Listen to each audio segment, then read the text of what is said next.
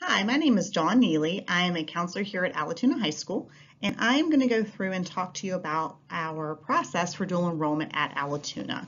If you will, please make sure you sign in by either scanning the QR code or writing down the link so that we know who actually attended, because that helps us keep up with that information and not ask you to go back and redo it later on. And that is case sensitive, so it's a capital AHS, capital DE 2021. So we appreciate it if you would sign in once you watch this. Like I said, my name is Dawn Neely. I am the counselor for last names A through D, and I also handle all of the dual enrollment for Chattahoochee Tech or two-year colleges. Our counselor, Ms. Robin Rohrbach, handles all of the four-year schools. So schools like KSU or Georgia Highlands, Georgia Tech, Georgia State, those would be schools that she would be the one to provide information about. So one thing we want to make sure is that you know your deadlines. Allatoona deadlines are earlier than the college's deadline.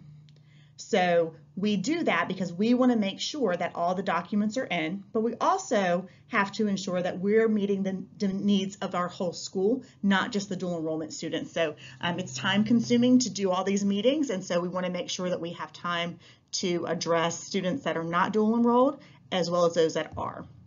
If you go to the Allatoona dual enrollment website for dates, we've got them listed there. You can access that by going to the Allatoona High School page, clicking on About. There's a drop down in that menu and it says Counseling. And you can also, if you've ever emailed me, it's in there, but you can also look at this link as well. So step one, where do I begin the process?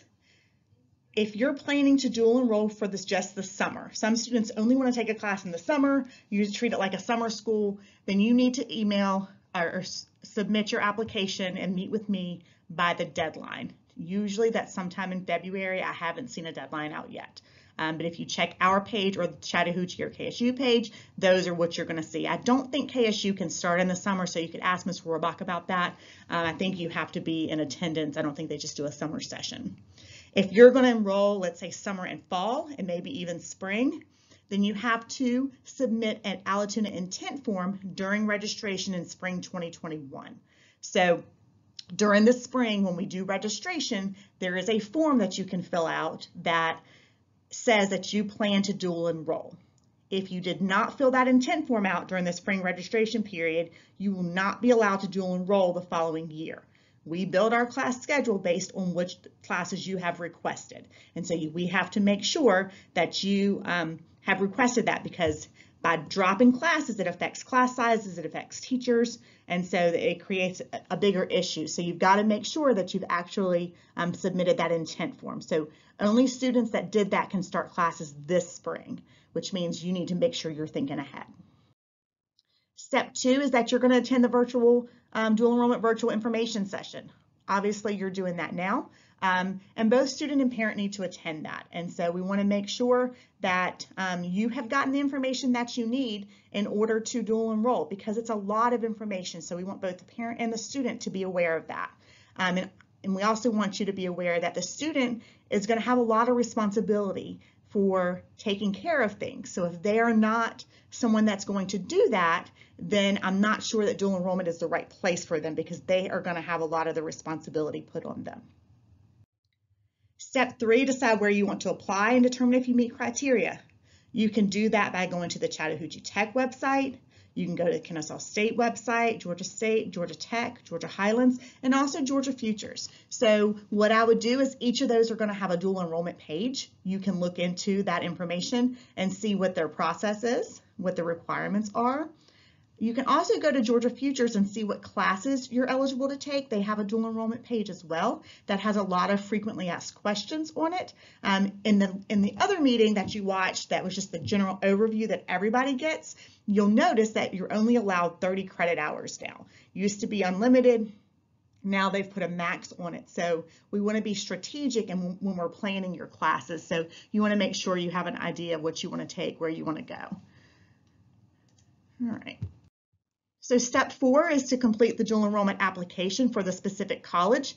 They are typically on their site, or there's a link somewhere on their page. You want to make sure that the student is the one doing it, but you're also choosing dual enrollment as the application type. If you choose new student or anything like that, it's going to send it to a different department and you've not applied for dual enrollment. So you want to make sure you always choose the dual enrollment application. You should not be paying a fee for the dual enrollment application because those fees are waived for high school students. And so if you get to a place where it's charging you a fee, it means you've probably filled out the wrong application, need to go back and correct that. Step 5 is to request your transcript using My Payments Plus. Obviously, the parent's going to have to help with this unless you give the student the login information. Not all colleges require a transcript, but some do. For instance, Chat Tech does not need a transcript, but KSU does, and a lot of the other schools will as well. So you need to look at the directions on the college's website to see what their requirements are and what you need to submit to them. Step 6, you're going to submit qualifying test scores. Right now, due to COVID, you may not have scores, and they're going to waive that placement based for scores. And so it's the student's responsibility to make sure those scores are submitted in the format that the school wants them. For instance, KSU may need them directly from College Board or directly from ACT, so you'll need to log into those sites and send them directly.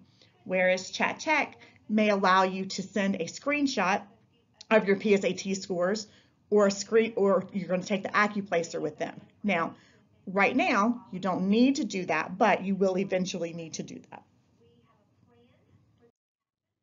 All right, so step 7th, not September. My mind got distracted. You're going to email the dual enrollment counselor to schedule a virtual appointment. So if you've done everything, you've done your application, you've requested your transcript, you've submitted your test scores if you need to, then you're going to email either me or Ms. Rohrbach and say, I have completed my application. I need to schedule an appointment with you. So that's from the student, okay? So then once you've done that, I or Ms. Rohrbach are going to send you an email with all of the paperwork that needs to be completed prior to our meeting, okay? So we're going to have the meeting. The student and the parent are going to complete the paperwork prior to that, and then we'll have probably a virtual meeting to go over everything, okay? Step 9, you're going to attend the individual virtual meeting with the Allatoona counselor, and again, both student and parent, so we're all on the same page.